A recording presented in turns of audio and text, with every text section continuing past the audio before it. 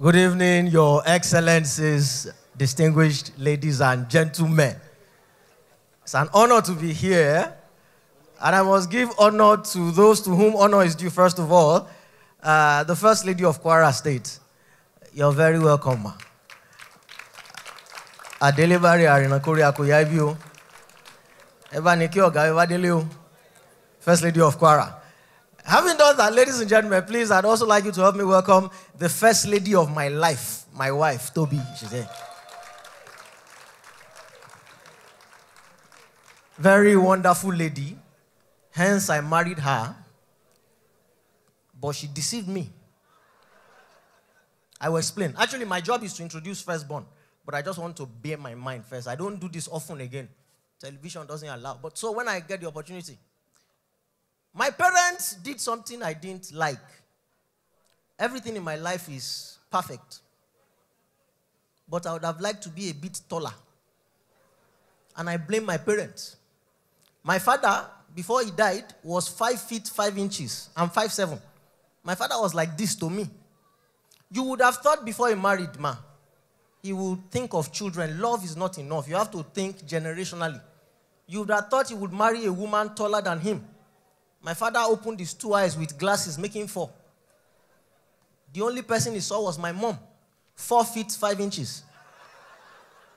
So this was the product. So when I wanted to get married, ma, because of my children, I thought of the future. So I looked for a girl that was not so taller than I was, taller, but not so taller. I didn't know it was deception. While she was dating me, this girl wore flat slippers to my house all the time. Her real height. Until the wedding day. You know how you stand with the pastor and the bride is walking? When she got to my side for the first time, I saw her in heels. You don't understand how embarrassing it is for your wife to wear heels when you go out.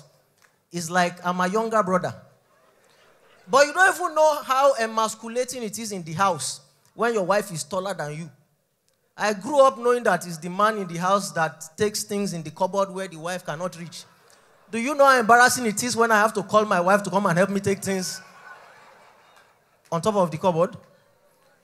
Do you know how embarrassing when the light burns? Say, Toby, John, Toby, I don't have a change, you know. You have no idea. And before I got married, look, if not that I met this girl, I wanted to marry a white girl. White people. White people do some things that I like. For example, white people are very brave. I like that part. Look, the way Nigeria is going, you need a brave wife. So I wanted to marry a brave white woman.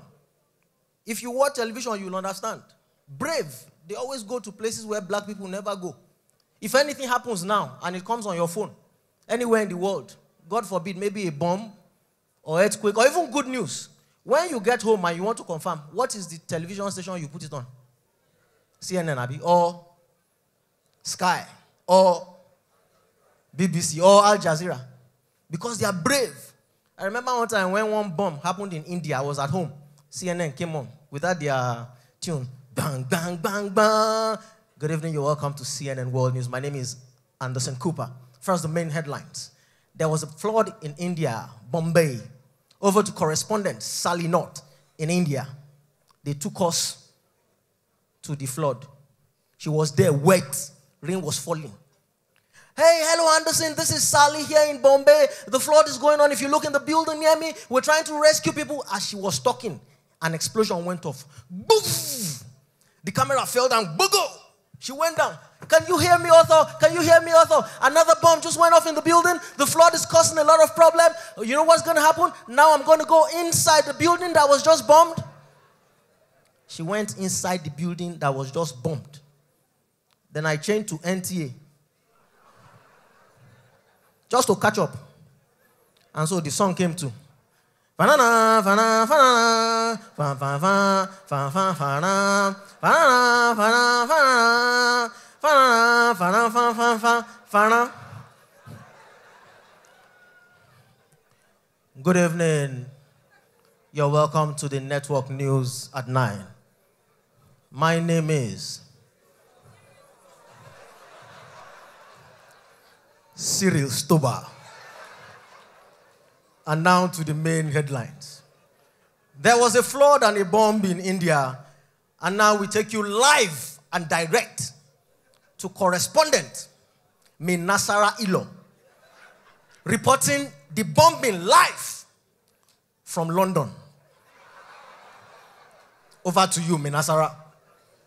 We saw Minasara in London standing in front of Buckingham Palace wearing white and white starched. Thank you very much, Cyril. As Cyril has reported, there's been a bombing and flooding in India. I'm reporting live here from London.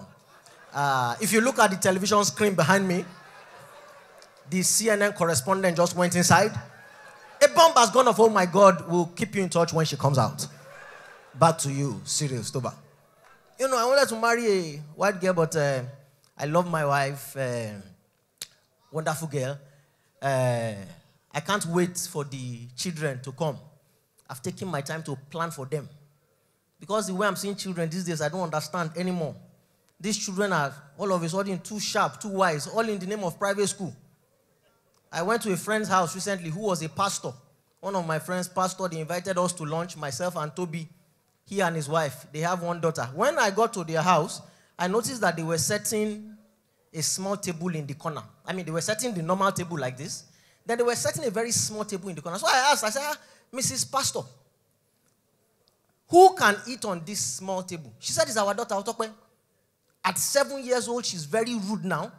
The teacher has been complaining, so her punishment is that she will eat facing the wall. Mologa. So she won't eat. It's just the direction that is in question. No problem. So it was time to eat. We sat down, 4 adults. Myself, Toby, Pastor, Mrs. Pastor. Pastor said grace. Father, we thank you for this meal. Keep on providing for us in Jesus' name. Before we started eating, Tokpe answered from the corner, saying her own prayer. And she said it loudly so that all of us could hear. Father, I thank you for preparing a table for me in the presence of my enemies. Can you beat her? It's what they taught her. She's a pastor's daughter. How can? I remember those days when I was growing up. Anytime we wanted to go out, I grew up in those days where Michael Jackson was reigning, when Yvonne Chaka Chaka was, thank you, Mr. DJ.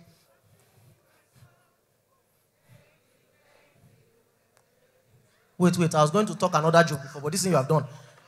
You people are old, though. Let's test your age first so that the people beside you will know how old you are. Let's test. There's always a way to know how old you are.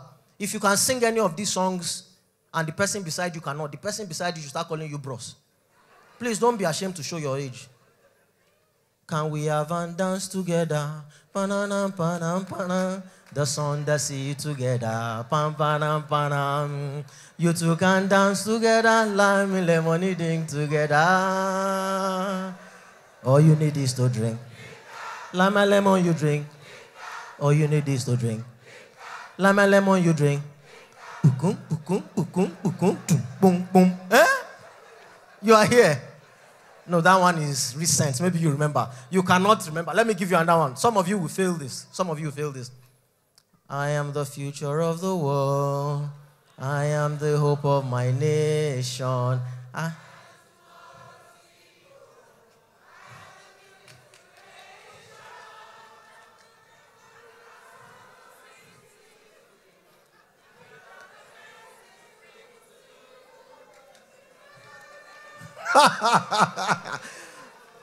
Some of you don't know it because you didn't have television that time. Television wasn't so popular. But there's one I used to cut to you. This one is for the oldest people here. Most of you won't know it. Hey, joy girl, you can't help the looks you get. Look around, all the girls can't help but stop ugly.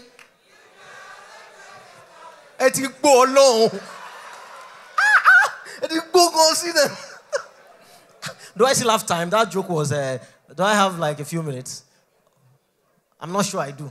Okay, let me stop joking around and bring up the person I'm supposed to. Do I have a few minutes? I'm getting into the groove. Not be my show. Firstly, I apologize. Don't vex, not my show. Before I bring him on, I know it's about 7:30. Can we all synchronize our timepieces to be 7:30? It's 7:30. It's a comedy show. The man of the show, the man of the moment, the man for whom we're gathered, is about to come onto the stage. And while I know that you have honored us by being here, you know, it's not very good that your phones be ringing and disturbing your neighbors. On the other hand, you were the ones who honored us. So it's a conundrum. How do we ask you now to not answer your phone? Therefore, we have broken all phone owners into two categories, please, if you're here. Category number one, if you're here and you bought your handset for 150,000 naira and above, you are a big boy, you are a big girl, big daddy, big money. We dare not ask you to switch off such an expensive piece of technology. So we beg you, in your bigness, put it on silent or vibrate. You have earned the right at 150 to answer that phone on silent. However, if you're here, this same hall, and you bought your phone for 30,000 naira or below, you have no rights in this life or in the kingdom to come. With all due respect, please switch it off. We don't know how it works, but the cheapest phones have the loudest ringtones. By some irony, the cheaper the phone, you must have noticed. Especially some that come from China that do everything. They don't last more than 4 months. But in those 4 months, you'll enjoy everything. Television, radio, internet, YouTube, Facebook. I saw one last week, washing machine on the phone.